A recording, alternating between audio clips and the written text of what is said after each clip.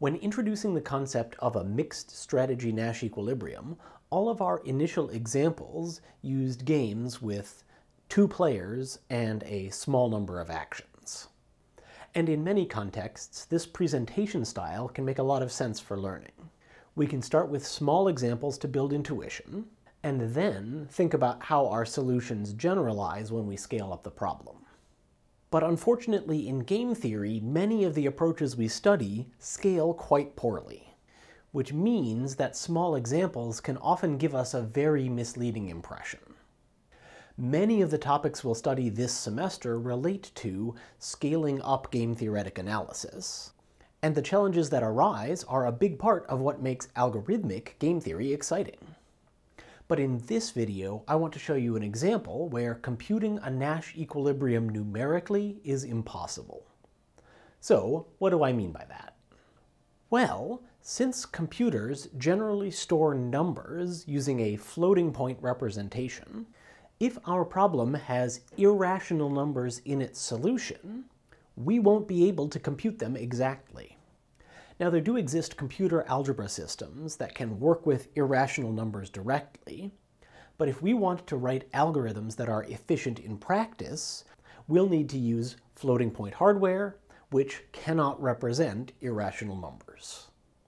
And that brings us to this example of a 3-player, 2-action game, in which all of the payoffs are 0, 1, 2, or 3, and yet the only Nash equilibrium of this game is a mixed strategy profile where the probabilities involve the square root of a prime number.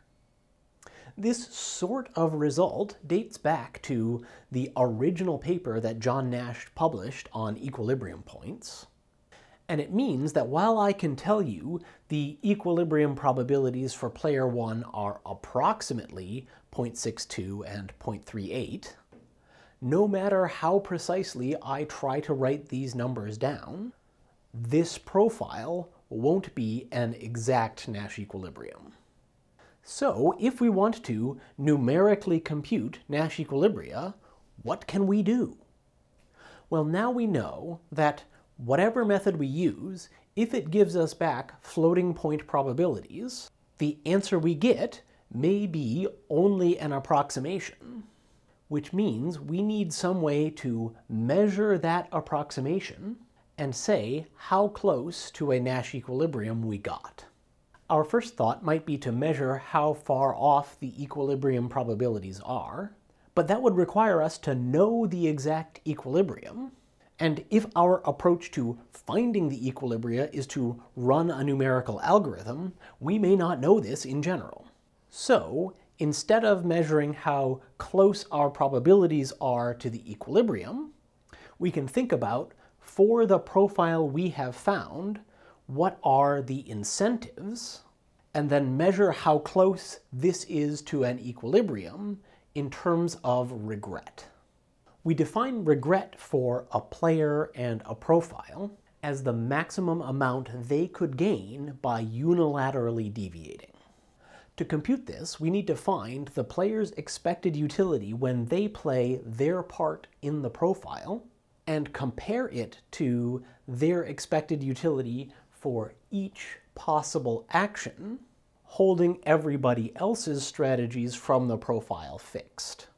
So let's try this out by calculating player 1's regret for this approximate equilibrium profile.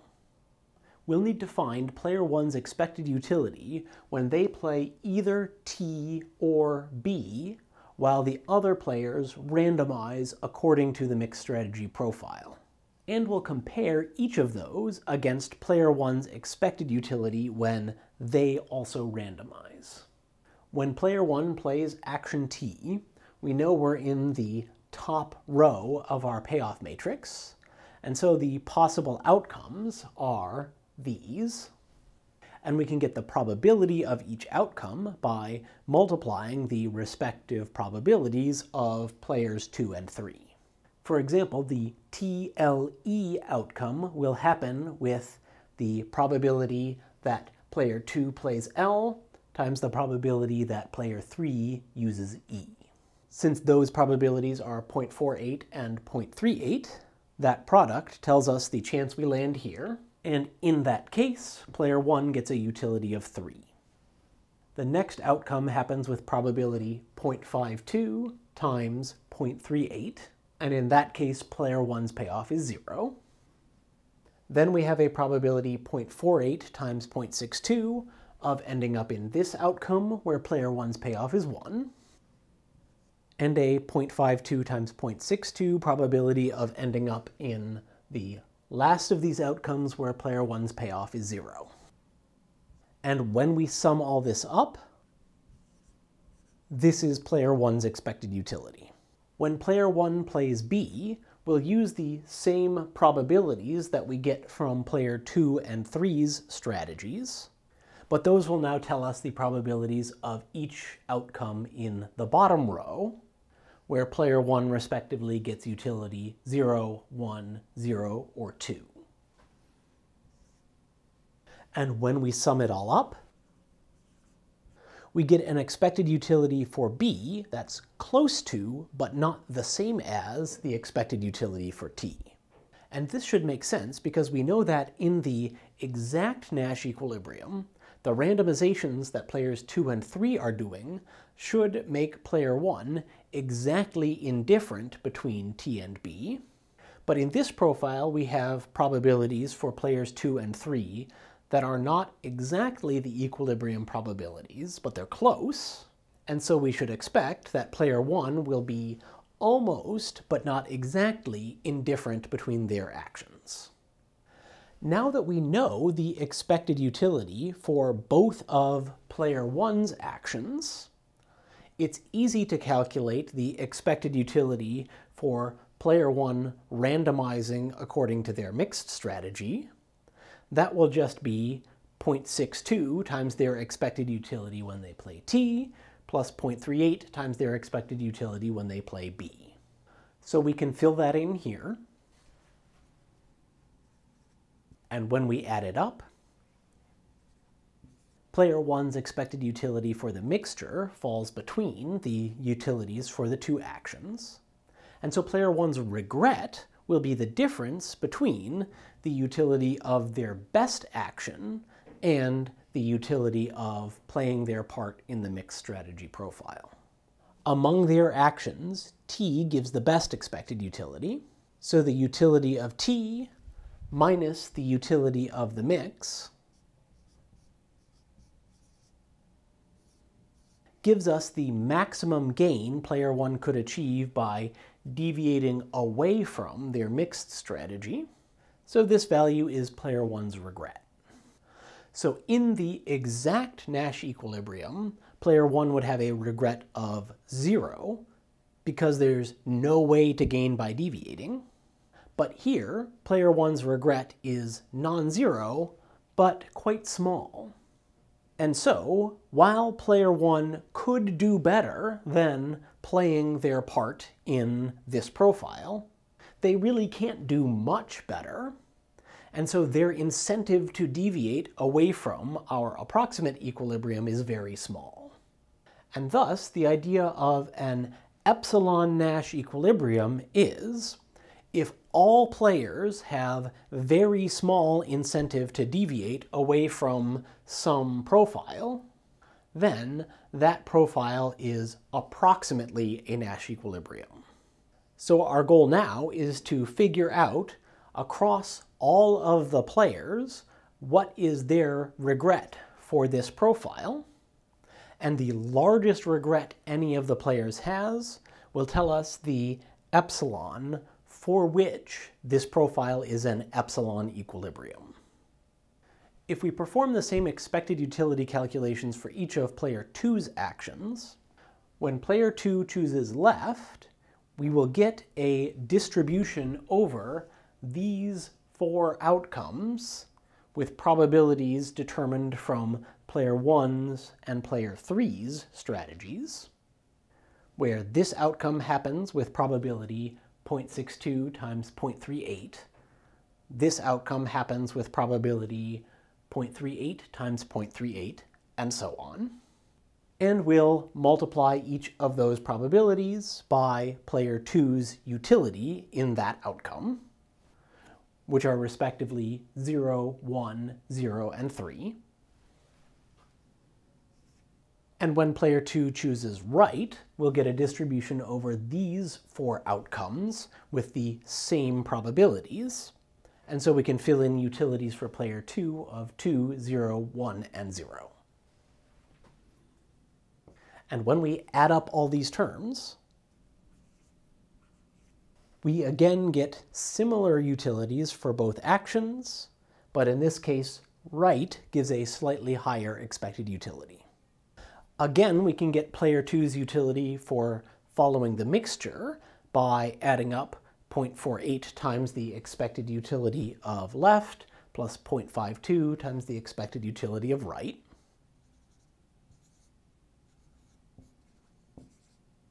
And then we can take a difference between the better expected payoff of either action and the expected payoff of the mixture to give us player 2's regret.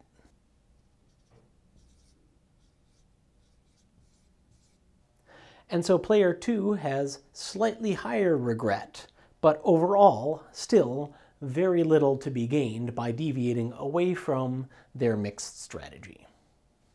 For player 3, when they play E, we get a distribution over these 4 profiles, and when they play W, we get a distribution over these 4. And so we can fill in their payoffs to our expected utility calculations.